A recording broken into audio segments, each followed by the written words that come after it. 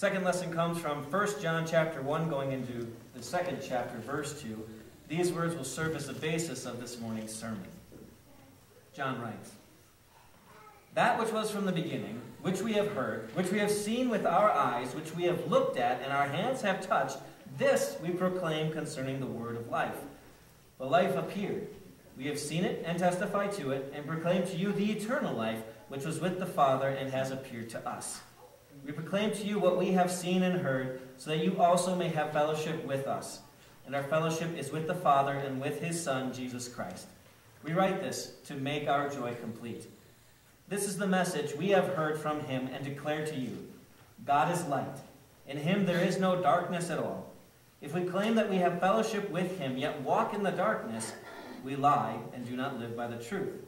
But if we walk in the light, as he is in the light, we have fellowship with one another, and the blood of Jesus, his Son, purifies us from all sin. If we claim to be without sin, we deceive ourselves and the truth is not in us. If we confess our sins, he is faithful and just and will forgive us our sins and purify us from all unrighteousness.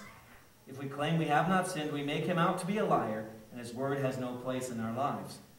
My dear children, I write this to you so that you will not sin.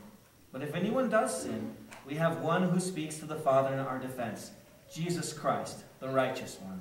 He is the atoning sacrifice for our sins, and not only for ours, but also for the sins of the whole world."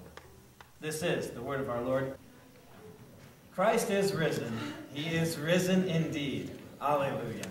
The portion of God's word that we're going to focus on this morning was that second reading we heard from 1 John chapter 1 into 1 John chapter 2. But as we begin meditation on that word, let us pray. Lord, we know that we can go anywhere, but yet you are there with us. We can't escape your presence, and we can hide nothing from you. So in that thought, Lord, reveal our hearts, show us our sins, but grant us also your forgiveness. In your name we pray. Amen. Dear brothers and sisters in Christ, so there's going to be this afternoon, probably about 20 minutes after services, so we're going to have one more planning committee meeting. And our main topic for discussion today is going to be talking about, basically restarting the whole remodeling process, putting out there where do we want to do, what do we want to do, inside, outside, who's going to do it, when we're going to do it, how are we going to provide the costs for it. And not to do committee work via sermon, but what would you guys think if I threw into those plans having a confessional booth here at church? Some people laugh. Some people laugh. What do you think? A confessional booth? Put that in church. I got some affirmations and I heard enough. I'm guessing a majority of the people would not want a confessional booth. And why do we, and I include myself in that statement, why do we have kind of a stigma against the confessional booth? I think a lot of us, when we think about it, we think immediately, well, that's just too darn Catholic. We're Lutherans. To have something that's so associated with the Roman Catholic Church in a Lutheran church, it's like a violation of who we are. Like a confessional booth, in case you don't know what it is just this little room. It's got a chair in each, separated by a screen. People go in, pastor, priest in the other, and they confess their sins. The screen is for the purpose of not knowing who the person is, and you lay it all out there. I guess the feeling that we might get is because we've seen the abuses of the confessional booth. It's only been around for about 500 years or so, started in the 16th century in Milan, as they say the first one was built, and then the Roman Catholic Church adopted it into every church building from there. But we know kind of what goes on in those confessional booths. People come in, they confess their sins to a pastor or priest, and then the priest, particularly if you're in Roman Catholic Church, are going to say, now, here's what you have to do to be forgiven. And they'll say, you have to do so many of these prayers, do these things, and then you'll have forgiveness. And of course, for us, when we hear that it is by grace we've been saved through faith, and this is not of yourselves, it's a gift from God, not by works, so that no one can boast, even by prayers, the whole idea of a confessional booth is just wrong then. if you're going to use it to tell me how I can earn forgiveness, I don't want it. I don't want it in my church. There might be another reason why we wouldn't want to have a confessional booth. Probably some of you are just simply thinking about going through that process. To come to the pastor, to come to the priest, and confess my sins. And probably your thought is, you don't need to know. I don't want you to know. And then maybe an unspoken variety of that is, and I'm pretty sure you'll think less of me if you did know. If I laid myself out there, if I put out all of the sins that I have actually done, all the ones that I know, the ones that trouble me and grieve me, and my pastor knows it, I mean, maybe he might tell someone, maybe he might violate that trust, and then all of a sudden my sins have become public. Quite frankly, I think it's a better solution to just hide the sins. And even if I did have to go to a confessional booth, I'll just tell him the ones that are more commonplace, the ones that he probably hears all the time, so that again, I don't have to feel like I'm such a bad sinner. Let's hide it. And really, isn't that the first solution that mankind ever came up with in regards to sin? Let's hide it. In the Garden of Eden, when God had commanded them not to eat from the fruit of the tree of the knowledge of good and evil, and yet they did. God comes out. He calls to them. They're hiding. When they finally come out and they ask, God says to Adam, did you eat from the tree I commanded you not to eat from? She did it. And then to Eve, what is this you've done? Devil made me do it. Let's not confess our sins. Let's hide them. Let's pretend like it didn't really happen to us. It wasn't really our thinking. Let's just hide it and hope it goes away. You know, I almost think that if I were, now just so you know, I'm not going to propose that we put a confessional booth during our planning committee. But I'm pretty sure if I did it, some people would just kind of not look at me and want to just kind of go away because we don't want to confess our sins. I'm not going to propose building a confessional booth today, but what I am proposing to you is to confess our sins. It's not an invention of the 16th century. It's something that Christians have been doing for a very long time. Something that we have examples of throughout Scripture. That you can go backwards and you can go to the Psalms. And when you read through the Psalms, there you hear very clear confessions of sin. David pouring his heart out, talking about how wretched a sinner he is. You had the fact that the priests of the Old Testament, they offered sacrifices every single day of the week. One in the morning, one in the evening, and that's in addition to all the other special ones that they did. And every time they were doing it for the sin. They were confessing their sins and the sins of the people. Confession of sins is not a new thing.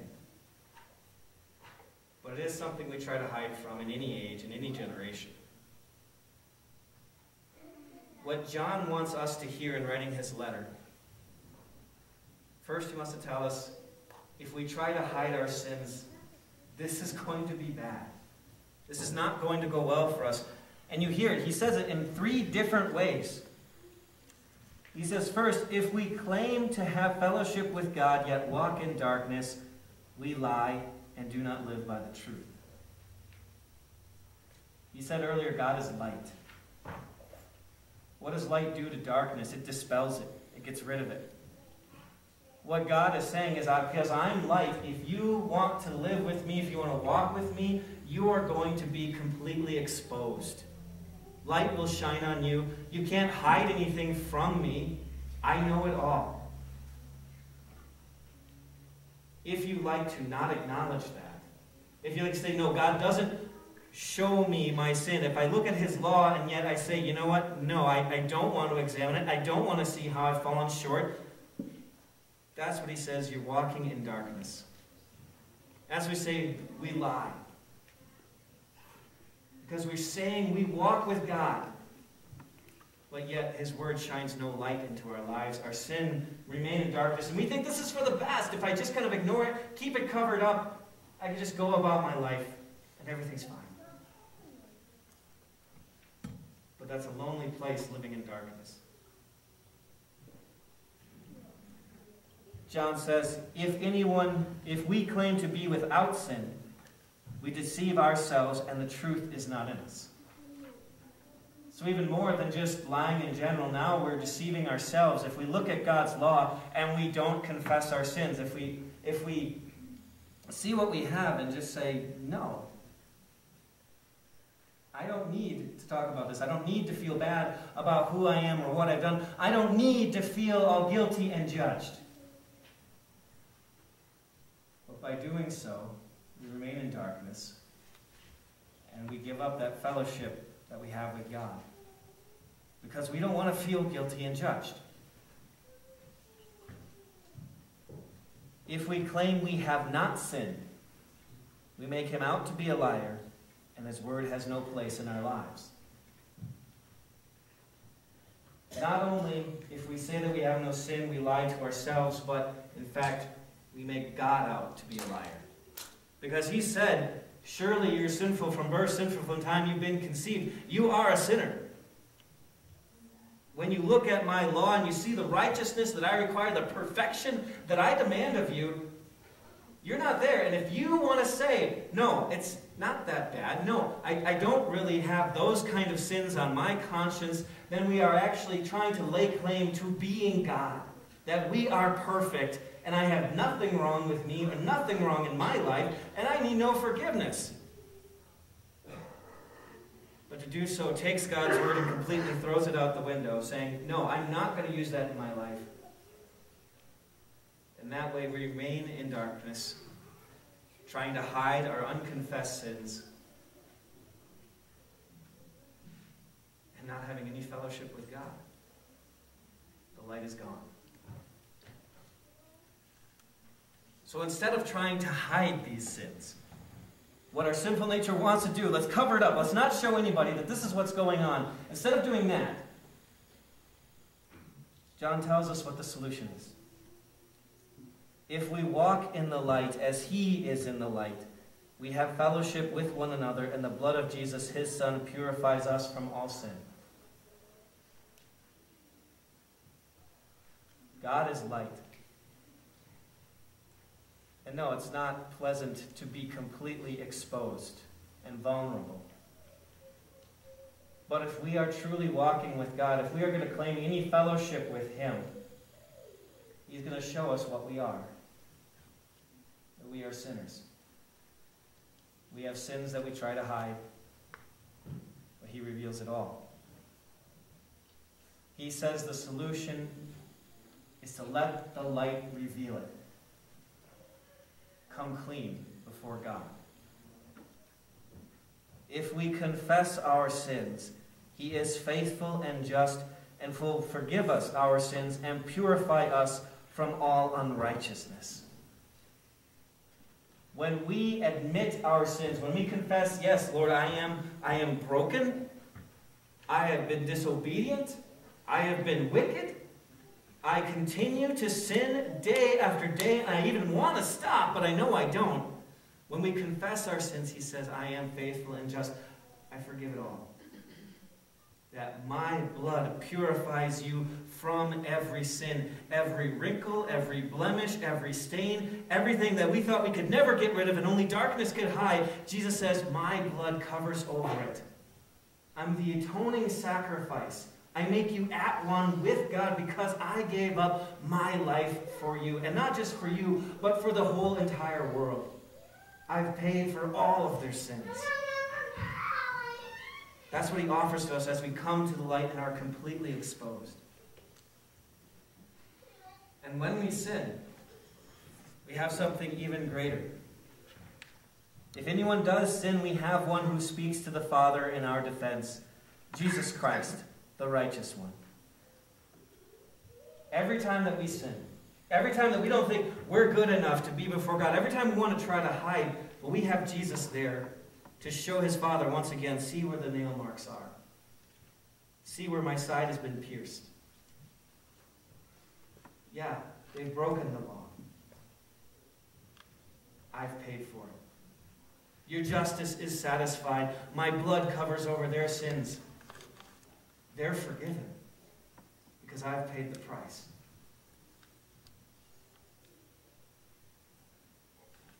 There's no use in trying to hide our sins. We might think we can get away with that. It kind of works for us. But God knows. Trying to hide them will only hurt us. So instead, we come before God and we confess those sins to Him. Now, okay, I get it. You don't want a confessional booth. Well, we have this most wonderful gift from God that we can make use of every single day.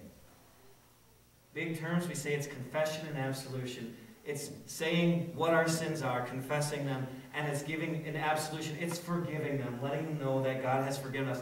I said that to the kids here. But we need to model it as adults. You know, that is what we teach our kids, right? When somebody wrongs you, you say you're sorry. And then what do you say back? It's okay. It's not. It's really not okay when someone sins against you. It's not okay to do wrong. So instead of saying it's okay, that's the difference we can make. When someone says, I'm sorry, you can say, God forgives you. I forgive you. You can tell them about the atoning sacrifice of the Lamb, of Jesus Christ, that His blood purifies us from all unrighteousness. He forgives us because He has forgiven me for all the things I've done wrong. I forgive you in the same way.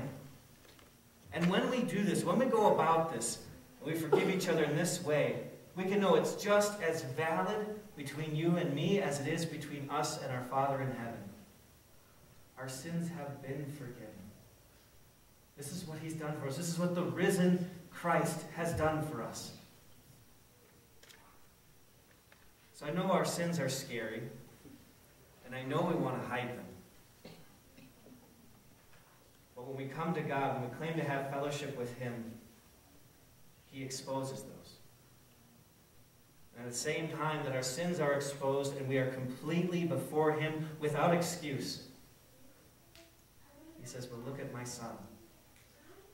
He has died for you. He's forgiven you. This is my confession. I am a sinner. But the blood of Jesus, His Son, purifies me from every sin. I'm forgiven because of Him. And so are you. Amen.